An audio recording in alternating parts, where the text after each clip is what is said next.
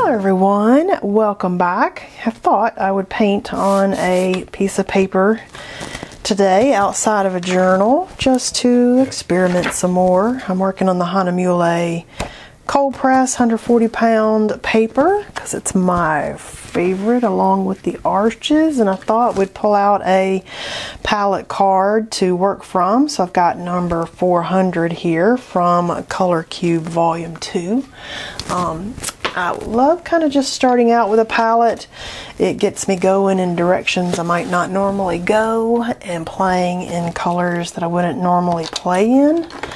And I've got my Oceans paper set out because I am enjoying kind of playing in it for a bit and just seeing, you know, where we can go with the different colors in it instead of putting it away and not pulling it out. And I've got yellow ochre. This one's tea rose. That's Potter's pink. It's a little different than that, but it's still kind of fun. And then how about camel? That's way off. Let's see. So yeah, it's just kind of fun to look at these. Okay, how about raw umber?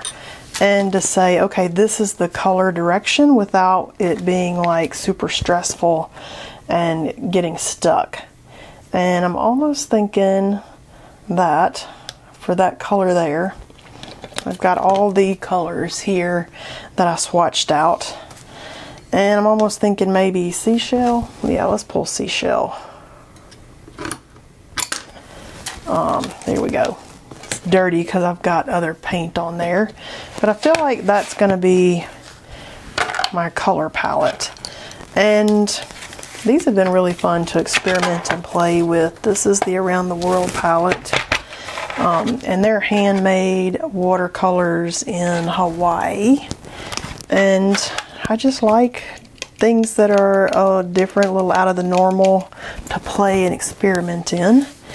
And I'm kind of thinking big abstract and then mark making on top. So let's just see what we could create. We could go, I'm kind of thinking big abstract, but you could go botanical. You could do lots of things that you could do. I've got my big number 4 Raphael soft aqua brush so that I can get maybe a little bit larger color sections. And I'm going to start with the darkest color and just see what color that is and get moving on here. And I'm also thinking texture, like how do I get some extra texture in this? So I have pulled out a fan brush to kind of experiment with. Okay, so I'm actually feeling like maybe I want to go and switch brushes. I like these Princeton Neptune brushes. They hold a lot of water, they hold a lot of color, and I feel like that's where I'd rather be at the moment with this. So let's switch brushes and see.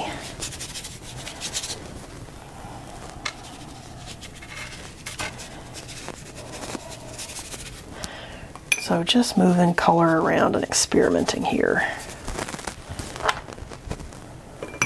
And then I did get a big fan brush out. I was kind of thinking, what if we used a big fan brush? And this is just a Ultrich 208 fan. Like, what if we go ahead and add in some interesting areas here with the fan and just see what we get. Okay, I like that. That was fun. So just off into different directions today. Let's just play.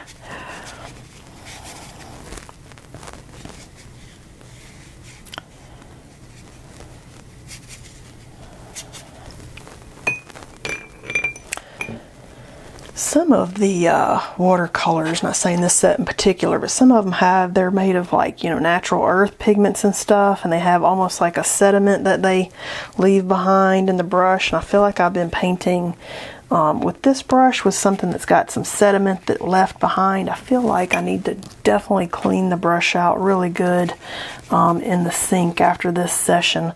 Like maybe I have missed a good clean out. I feel like it's got a drag on it. Now let's see what this really light one doesn't show up a whole lot, but it shows up a little bit. It's just a little extra color in there. Okay, feeling pretty good, feeling pretty good. Okay, I don't think that give me enough color, but it is kind of different. And I'm feeling like we could mark make on top of this to definitely pull some other stuff out of it. Let's go back with some pink here. I like the pink. The pink is talking to me.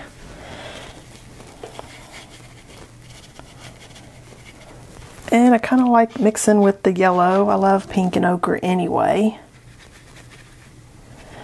So it might be a nice little mix there in my brush for a little pink and ochre.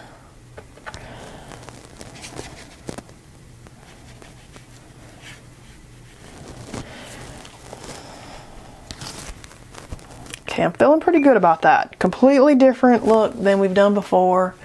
I think we're going to do some color and mark making on top of this, so let me let this dry and I'll be right back. Alright, this is dry, and I was looking at some of my Stencil Club stencils that I haven't pulled out. I'm really inspired by this being a flower motif on our inspiration palette, so I thought, ooh, that'd be fun if maybe we came in with one of these. It's like leaves is kind of what that looks like to me, and I'm kind of feeling like maybe we could do some botanical feeling thing on here. So I've just put out a little bit of paint, orange deep and red medium by the Blick Matte Paints, and a little bit of Liquitex white gesso, because I'm feeling like I could mix these up. Let me get a dry sponge. That one's wet. Here we go. That I could kind of mix these colors a little bit and let it be a little bit organic-y in the feel. Because in a piece that we did in our large media journal, some of these colors got mixed, and I liked the way the mix worked with those colors. So what if I tack it down and make it easier on myself for a second so that they're not moving all around, and we just pick some areas for the paint to come down. And I think I'm going to dab it because this stencil does have enough area that it's okay, that's exactly what I was thinking.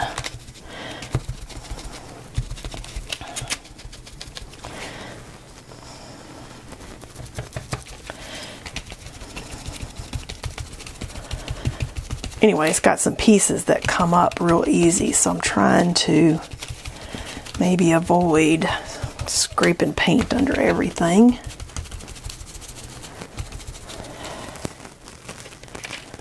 See, that's kind of fun there. Let's see. Let me lift one side and see if I got it where I want it. Let's make that firm so I can at least set it back down. Okay, that's pretty cool. I think I'll stop right there with that. That's super fun. Okay, so I'm kind of feeling like I need some marks and some other things on top of that. Maybe in the white, I could do some mark making in the white. Maybe some lines. I don't know. What are we thinking that we need? Maybe I need some different. Okay, I'm just thinking out loud here. I'm kind of all over the place. Oh, maybe with a little brush we could come in here with some actual mark making.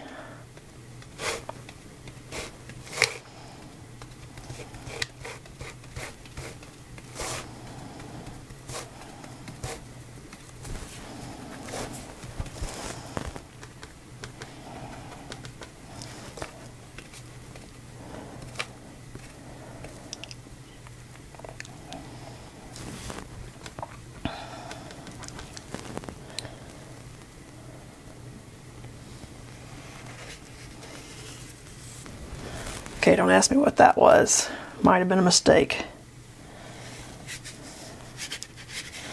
So now I'm just kind of thinking a little bit of acrylic paint kind of out here doing some funky stuff that might be totally ruined in the fact that I did these leaves, but it's kind of fun to experiment in a way that you haven't before.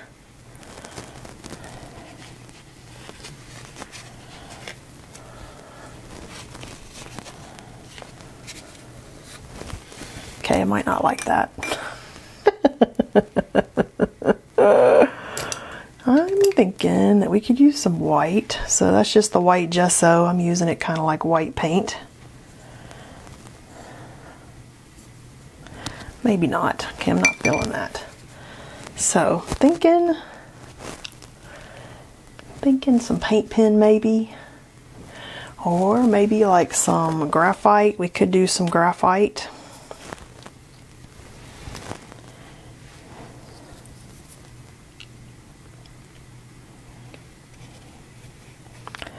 And I could maybe just draw some botanicals out here.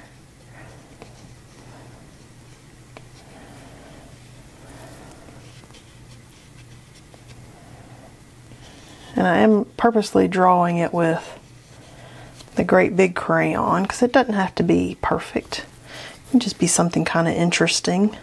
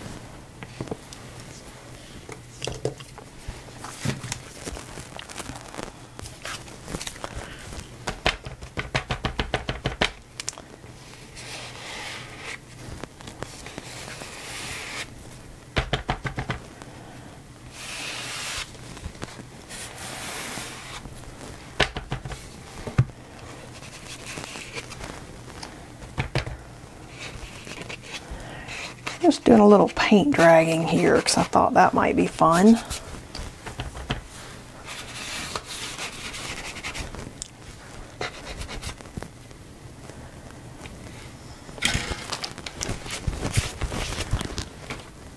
Then I'm almost feeling like we've gone a little crazy on this.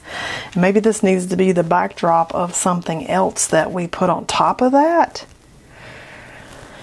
Yeah, I'm kind of feeling like that could be the lower layers and we need to now paint on top of that. We're crazy and we know it. Because I'm not really feeling this now. I'm not feeling it. So let's now make this the bottom layers of something.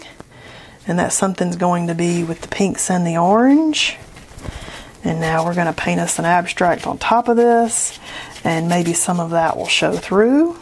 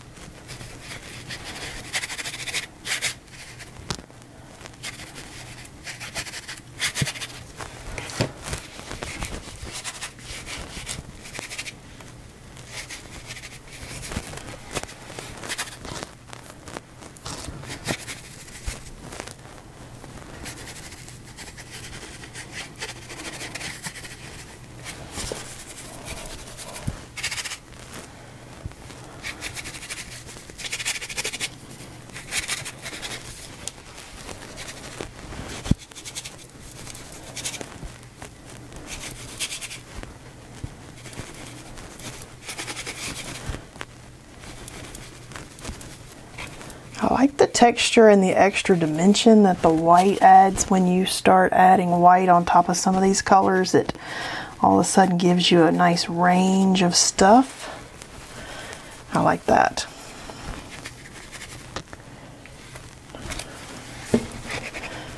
I'm just mixing around and moving stuff with the bowl spreader because that's fun, and just seeing like what can that do.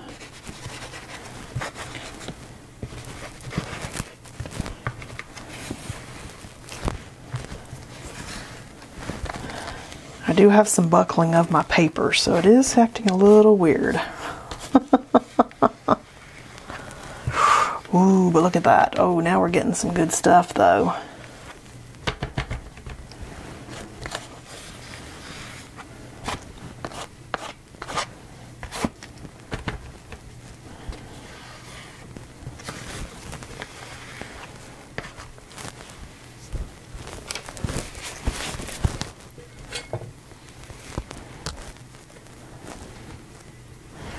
Now I'm kind of thinking maybe we can come back in here and do some funky whatever's mark making. Totally got off of the direction that we started, but it's kind of fun to just see where it leads you, and if it's not working, paint on top of it. That's fine.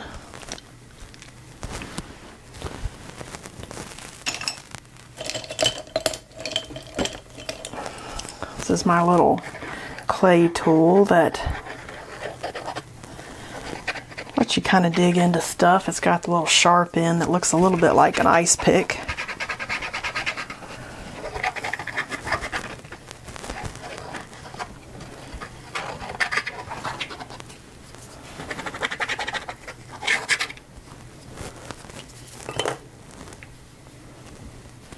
Okay, I actually thought this was definitely going to be I'm ready to give up day, because I'm actually kind of ready to give up.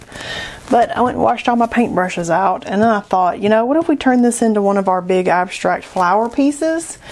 And that would save it for me. And I was kind of thinking that vase spray of flowers.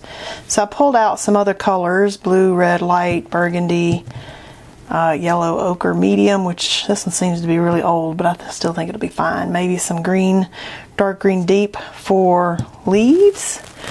And I'm kind of thinking that let's turn this into some type of vase with flower thing. So that's where I'm going to go now.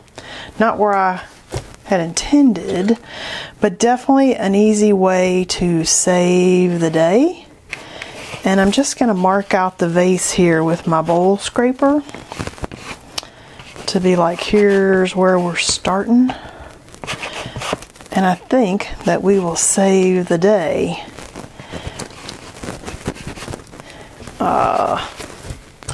with some flowers, some big flowers somehow. And we could even like mark some stems in here.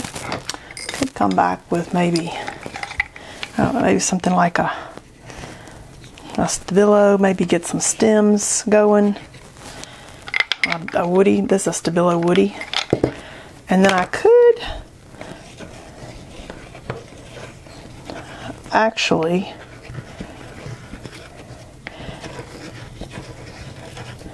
get that flower design started with those, and then I'll kind of know where we're going. Just something raw and crazy. Okay, kind of feeling that now. Okay, and I'm going to be working with one of my Princeton Umbria. Got some white gesso out here, and I'm just going to pull a bunch of colors into the brush all together and kind of go around twisting the brush a little bit, but going around in some odd circly lines there. And then that'll be our first layer, and then I could come back with a second layer because these look good with multiple layers.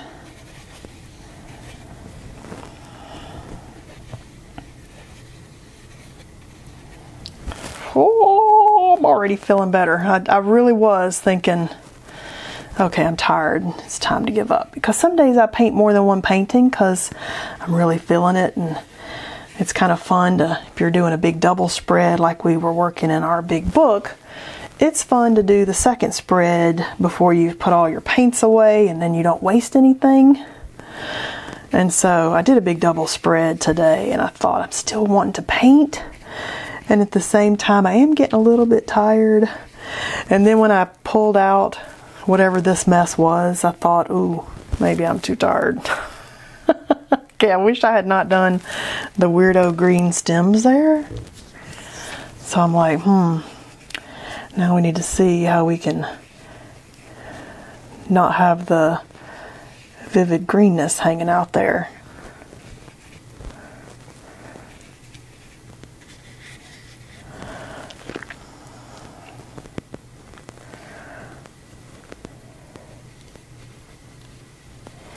So as these kind of dry a little, I'm going to come back up here and add a second layer. We'll just pretend these are like abstract roses or something. Something that has a, you know, a little petal that kind of does that fun kind of, I don't know what that is even called. Just ignore me now. Now I'm getting tired. My little caffeine chocolate, the awake chocolate, I think it's wearing off. I might be ready to eat lunch after this. Okay, I don't know what's up with that yellow ochre paint, but I think I'm gonna have to throw that bottle away. That was weirdo chunky paint.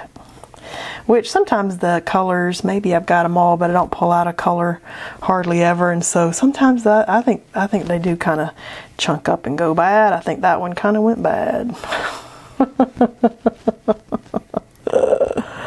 Now we're just being funny. Okay, sounds kind of crazy. Not sure that I really even love where that went. I feel like I do need color in this vase. Like, what kind of vase could we make that's going to contrast what we've already got there? I do need some leaves, but I don't want to put the leaves in there yet. I pulled out a green that I didn't really like that matches that green right there that I don't like. What do I do with that green? I don't get rid of the green. Oh my goodness. Oh my goodness. Work with me, guys. Work with me. We're just going to have to, we got to get rid of that green. That green was bad. It was a bad green. All right, let's come in here with our flowers. There we go. Okay, now I need to do something with that vase. I really wish I had a yellow ochre or something like that that was not whatever that was. Okay, so this is yellow oxide. Let's see if this is any, oh yeah, that's way better. We could do, you know, it'd be cool as if you had papers, if you like mixed media stuff, you could paper that out with some lovely mixed media things. I think I'm going to make it, though, lovely yellowy base here.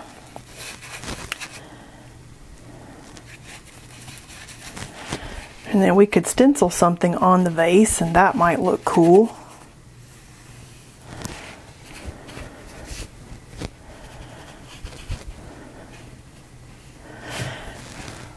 Okay, I'm glad I got rid of whatever that was doing. That was crazy, and it was just making me unhappy. Now we could kind of pick a stencil and maybe pick paint off of this. That might be fun. Do I got a flower stencil or something that's readily available that we could do that? Ooh, here we go. Okay, I got it. Here we go. Oh my gosh. Some of these that have these little patterns on it. This is a Stencil Club, Stencil by Stencil Girl. This was January of 2024. But I think what I'm going to do is take maybe like a baby wipe or a shop towel, pull a little paint back up, like reverse, so that we see what's left underneath. so it's real subtle, hopefully. And if we don't like it, well, we can just paint over it again. Let's see what we got. Okay, that was cool. Kind of needed it up there though, didn't I? Let's see if we can do one more. Okay, like right there. Okay, there we go. Oh, that's cool. Okay, I feel good about that. Just pull the paint back off. And then we've got something interesting in our vase there. And then let's come back in with a little bit of fun craziness here for the flower. Okay, I didn't like that. That had the funky paint.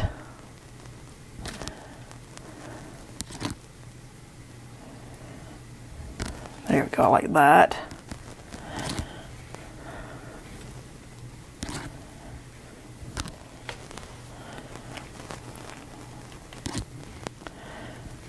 Now we could come on top with another layer. Oh, I need some leaves in there. Oh, we missed one right there. Look at that.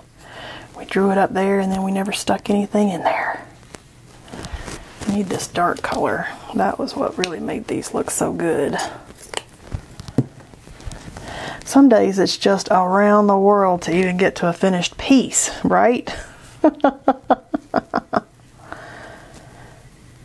But it's always worth keeping these just in case.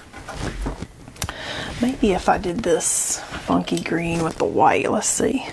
It's always worth keeping these just in case, because what if later you thought of the perfect thing to do with the piece, and if you had it, oh, there we go. Okay, let's do that. If you didn't throw it out,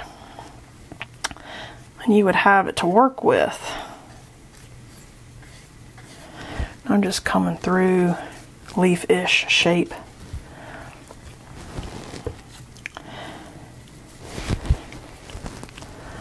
That's pretty good. I like that. Now we could mark on top of that with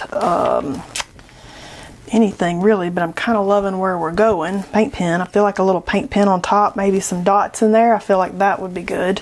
So let's try this. Sometimes it takes all around the world to get to where we're going, huh? Alright, it's not completely dry, but it'll get us where we're going. Let's get out some white paint pen. This is where all the little white paint pen spots come from, by the way. I take the lid off and then I'm like, oh, let's shake it. And then we've got just white spots everywhere. Because I'm a nut. Okay. That's just the white Posca.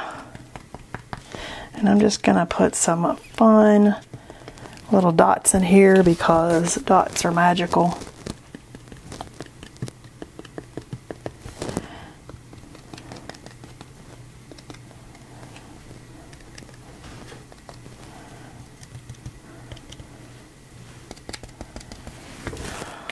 That's kind of fun. Just a little bit, like there's a little bit in there.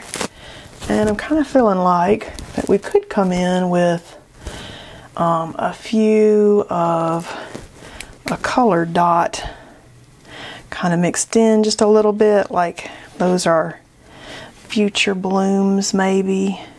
That's just a little Arctic's acrylic marker, but I like some of these colors.